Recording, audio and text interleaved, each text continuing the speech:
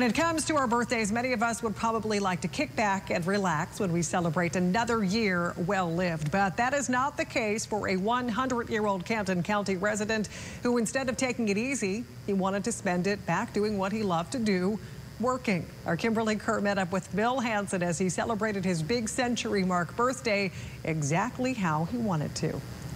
For over 30 years, Bill Hansen spent his days waking up and coming to work at Hutchinson and Cherry Hill. I drove all over for permits and enjoyed every minute of it. This career was one that started after he retired from his job at Exxon. He retired when he was 65. He's not a man that can be retired at 65. He has to keep going and going and going, just like the little bunny. The quick and witty man loved to work, and he did so right up until the age of 97. I love to come to work every day.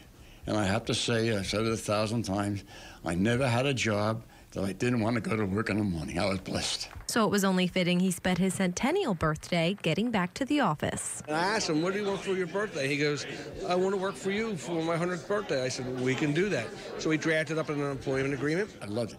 I hated to give it up. I hate being retired.